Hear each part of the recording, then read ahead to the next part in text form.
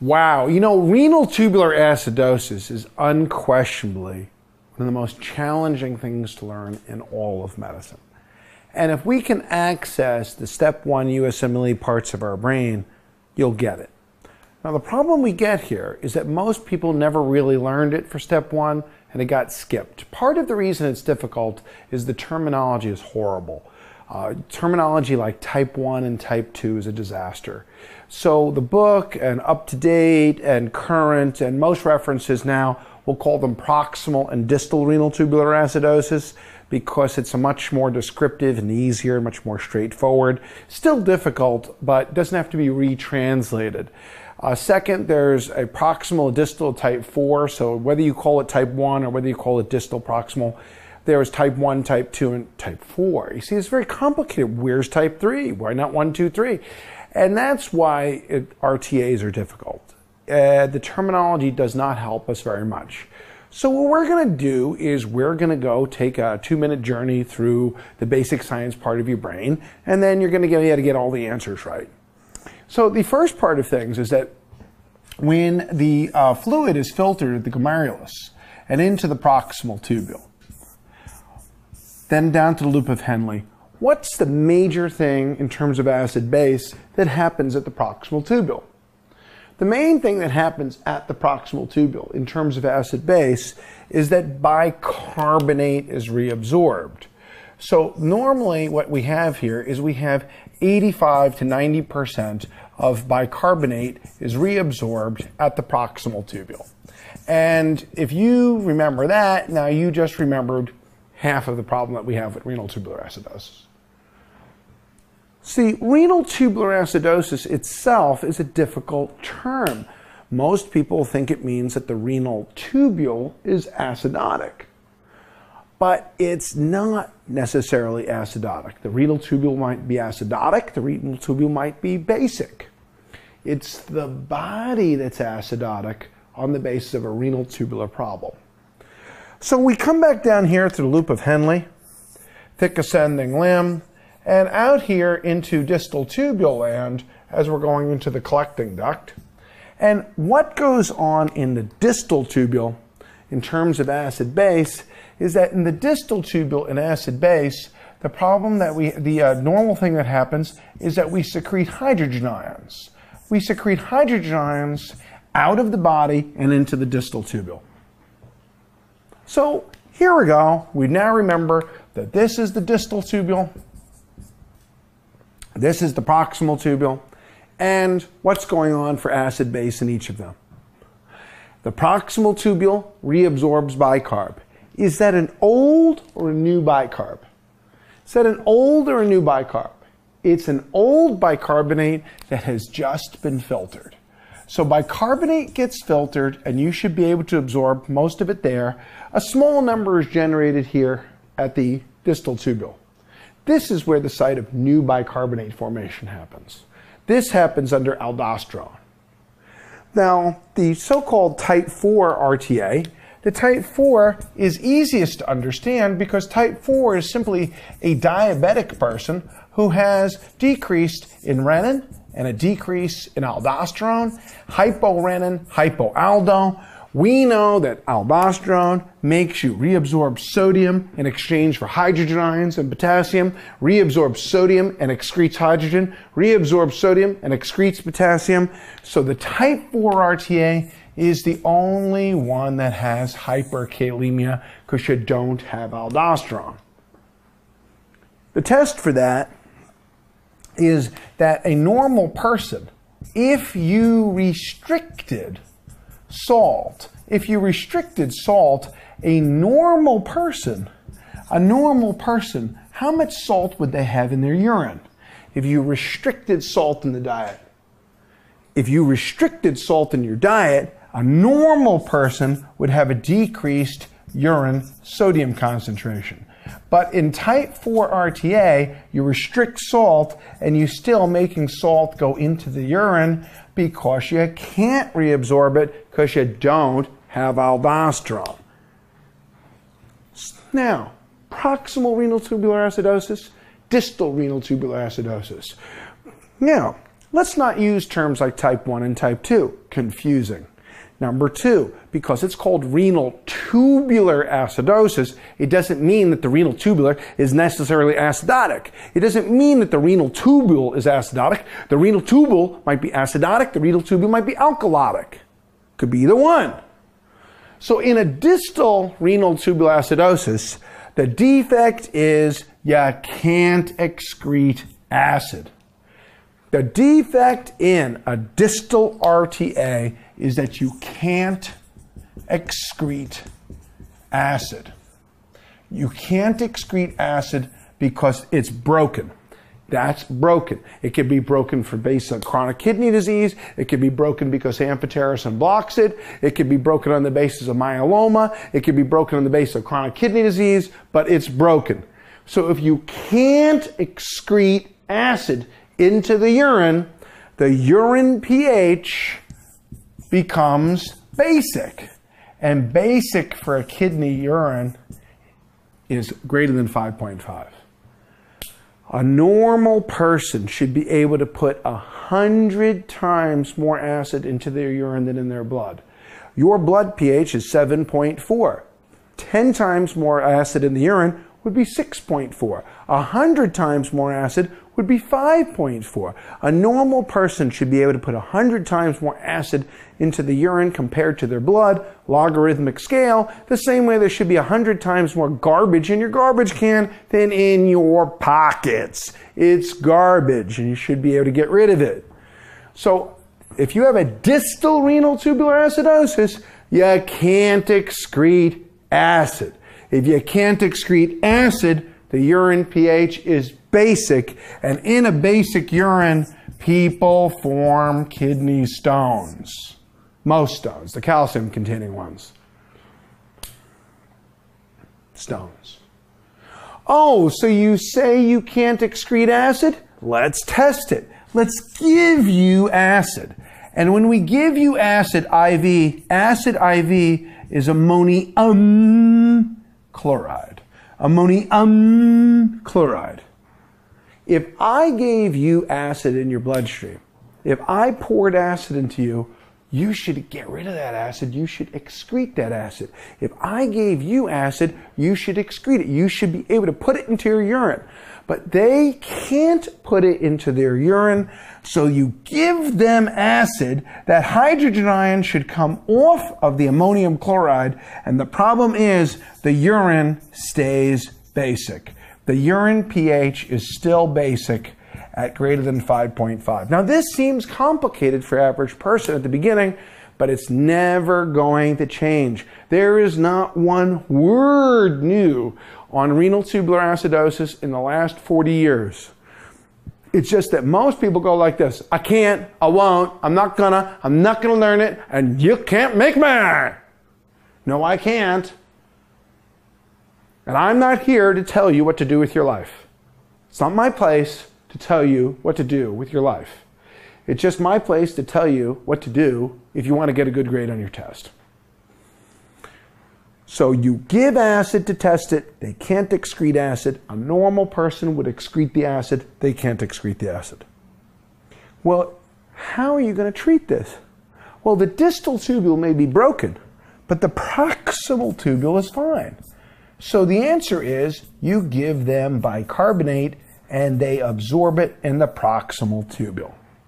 Because a distal tubule problem needs a proximal tubule solution. Type 4 RTA, diabetics with hyporenin, hypoaldosteronism. It's the only one with hyperkalemia.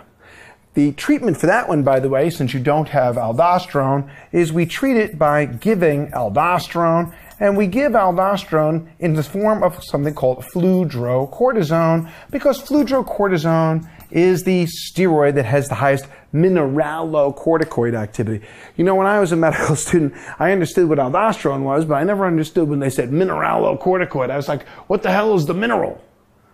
I know what aldosterone is, makes you absorb sodium and excrete potassium. Absorb sodium and excrete hydrogen ion. But what's this mineral thing?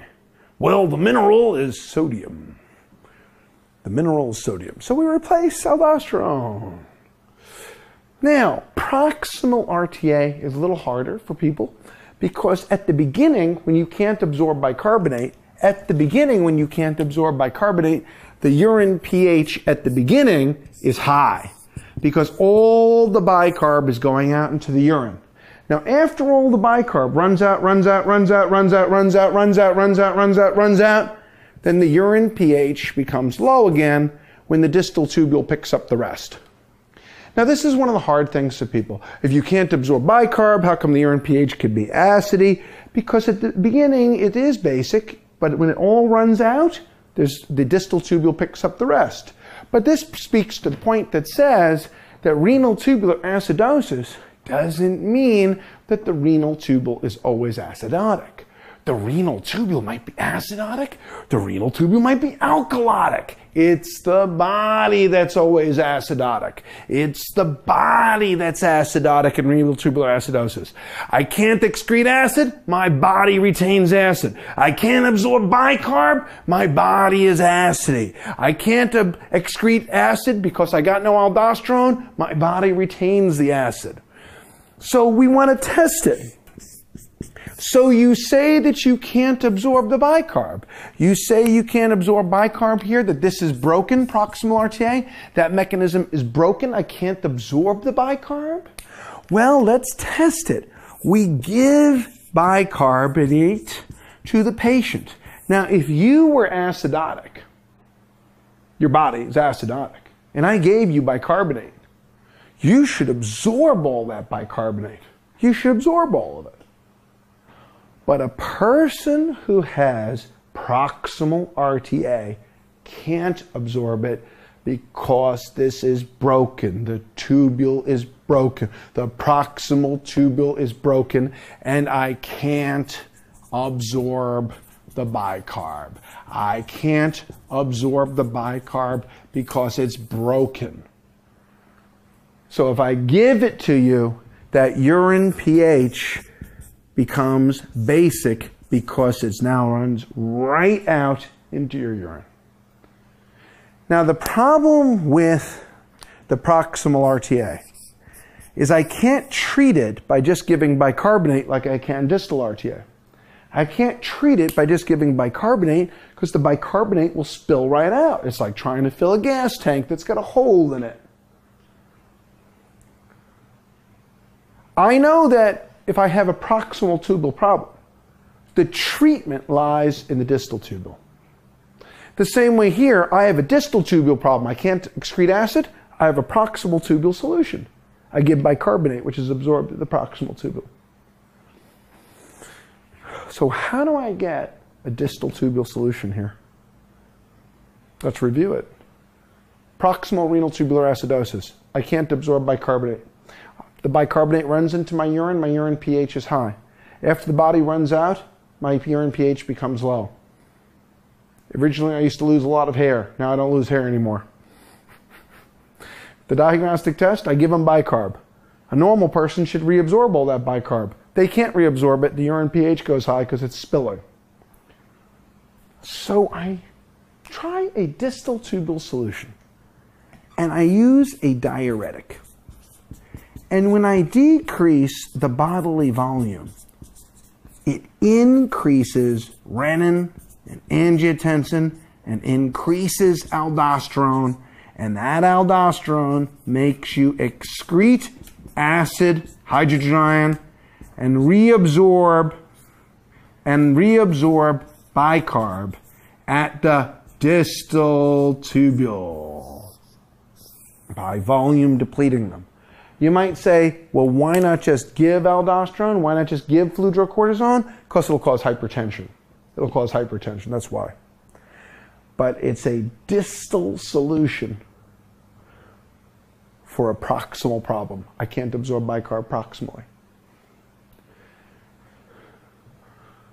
Walt Whitman says, have you practiced so long to learn to read? Have you felt so proud to get at the meaning of poems? Stop this day and night with me, and you shall possess the origin of all poems. You shall possess the good of the earth and the sun. Stop this day and night with me and absorb this, and you shall possess the origin of all questions on RTAs, and it's never going to change. All of the renal tubular acidoses have a high chloride. That's why they have a normal anion gap. They have a high chloride because when you're losing the bicarbonate, you basically are increasing the chloride.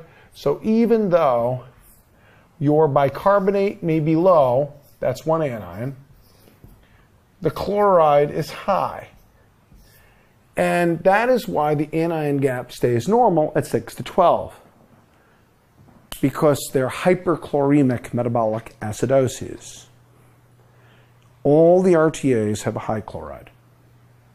Proximal renal tubular acidosis, I can't absorb bicarbonate. Distal renal tubular acidosis, I can't excrete acid. Proximal RTA, I end up having a low urine pH and therefore no stones. Distal RTA, I have a high urine pH and I have stones. Proximal RTA, you say you can't absorb bicarb? Give bicarb, watch it spill into the urine. Distal RTA, you say you can't excrete acid? I give acid and I watch your body accumulate it and you can't excrete it into the urine. Proximal RTA, I give a diuretic to do volume depletion and I treat it by having a distal solution absorbing more bicarb. Distal renal tubular acidosis, I can't excrete acid, I give bicarb, which is absorbed at the proximal tubule. Type 4, I got no aldo? Yo, give me some aldo. Doc, it hurts when I do that. Don't do that. They're both hyperchloremic. They both have a normal anion gap. Even though the bicarb is low, the chloride is high, normal anion gap. That's different than lactate, different than sepsis, different than septic shock and anaphylactic shock, different than diabetic ketoacidosis, methanol and ethanol and ethylene glycol, because this has a normal anion gap. Oh, but renal tubular acidosis has a normal anion gap, but then again, so does diarrhea, because diarrhea has the same thing. You're losing bicarbonate and you're absorbing more chloride. You maintain electrical neutrality. The anion gap acidoses, the one that have an increased anion gap, you're not just losing bicarb and absorbing chloride, you're actually putting another acid in there. You're putting beta-hydroxybutyric acid in there, you're putting acetoacetic acid in there, you're putting lactic acid in there, you're putting oxalic acid in there, formic acid in there. You're adding in an acid and drives them both down. Here it's just an exchange. Now the next thing that I'm going to do about urine anion gap, this is one of the hardest things there is in all nephrology. This is why people have nephrology as a specialty, because they don't want to have to learn this. So let's give it a shot. The urine anion gap distinguishes between these two. Okay, you can answer the question like that. You could just go that far and you can say to somebody, hey, which of these has a normal anion gap? They do. What do you use to distinguish between them? Urine anion gap. I'm a what? Urine anion gap. I'm an anion gap. You are an urine anion gap. Now, for the other people who want to actually understand it, the anion gap, like anion gaps everywhere,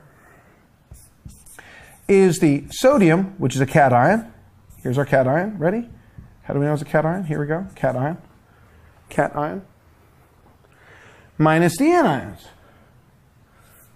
anions. Well, this is an interesting thing. You see, measuring chloride. So the urine anion gap tells me whether your kidney can actually excrete acid. Because you see, in diarrhea, you can actually excrete that acid. In diarrhea, you can excrete, I don't see acid, I see chloride. No, the acid is there. No, I don't see acid, I see chloride. Well, how does the chloride get to be acid? Ooh, now that's very interesting. So I can tell you that the reason that the chloride is acid is because it's actually ammonium chloride that we're measuring. You see, if you excrete acid, your urine chloride becomes high. That's why in diarrhea, the urine anion gap is a negative number, because the sodium minus the chloride is the higher number, and therefore the anion gap is a negative number. Oh, in RTA, I can't excrete the acid, so that chloride is a low number, and therefore in RTA, the sodium minus the chloride is a positive number. Now, this again, I full well expect that at least 70% of the people watching don't get that in the first shot, because it's very hard to understand how did acid get to be ammonium chloride. And it has to do with you remembering that in the distal tubule, when we excrete acid, we don't just excrete acid into the distal tubule. The acid in the distal tubule gets buffered off with ammonia. Ammonia, like Pac-Man, binds the acid that comes out. And the ammonia and the acid becomes ammonium chloride. The acid that gets excreted in the distal tubule, ammonia eats your acid, ammonia eats your acid and becomes ammonium. And the very scientific way to remember this is going ammonia eats your acid, ammonia, ammonia becomes ammonium because they ate your acid. Tasty, yummy, yummy. Short answer is normal anion gap renal tubular acidosis versus diarrhea. Diarrhea can still excrete the acid. It becomes a negative number because the chloride is high. RTA can't excrete the acid. The chloride is low. Short answer is urine anion gap tells them apart. Okay, all right, it's hard, it's difficult. It's not my fault. It's not me. I don't invent these diseases. Stop blaming me for tough diseases. It's not my fault.